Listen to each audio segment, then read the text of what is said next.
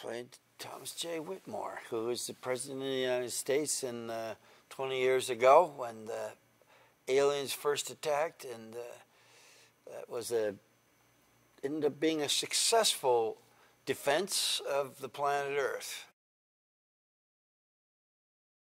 As we start the second film, we realize that the now ex-president, Thomas Whitmore, has had somewhat of a rough time of it, as is true with others who had some kind of telepathic engagement with the aliens.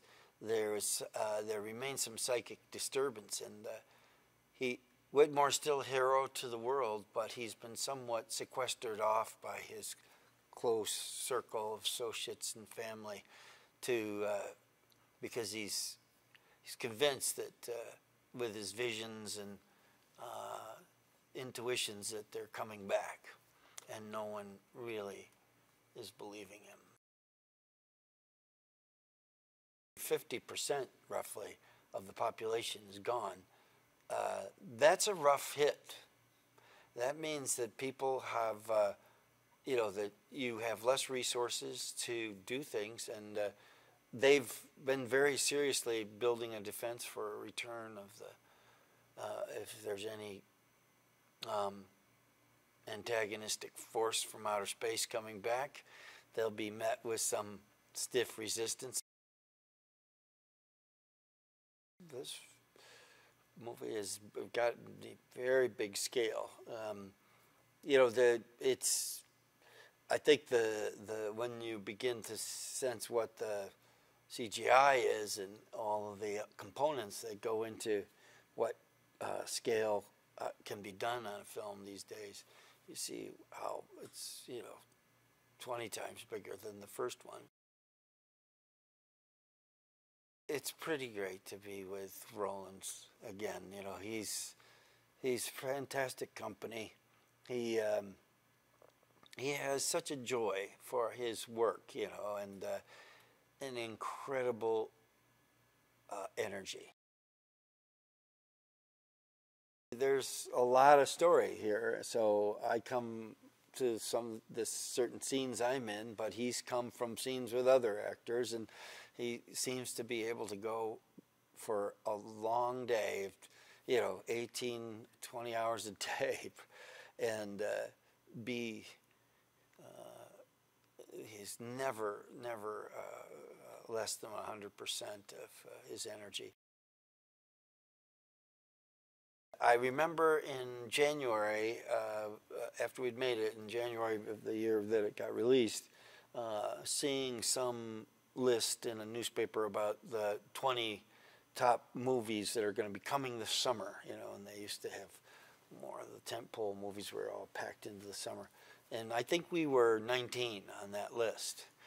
And then April came around, and so I saw another list, and I went, hey, wait a minute, this is of these 10, we're in the 10 now. That's good, we're coming up.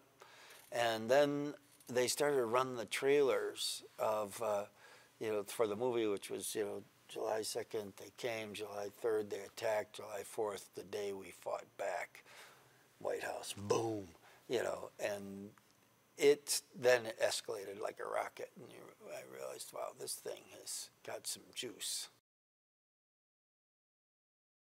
I really like the fact that it always rested in Roland's conviction, and not whether we do it and how we do it and everything.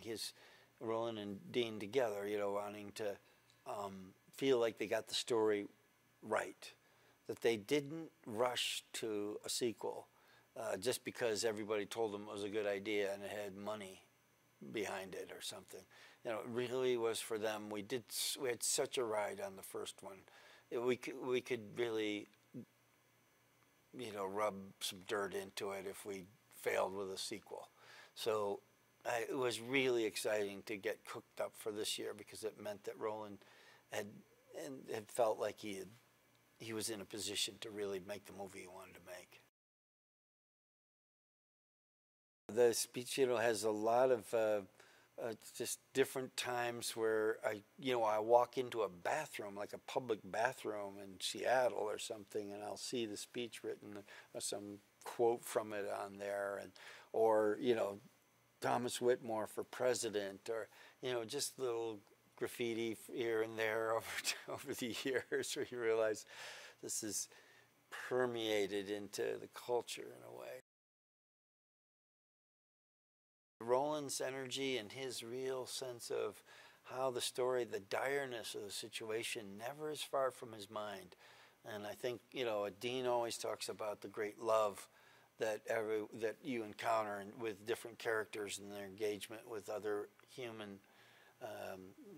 other people. And it's a really humanistic embrace of who we are and the foibles of who we are, and the kind of ridiculousness of how we can act in this face of incredible adversity, and yet somehow the gear gets in and the machine goes forward.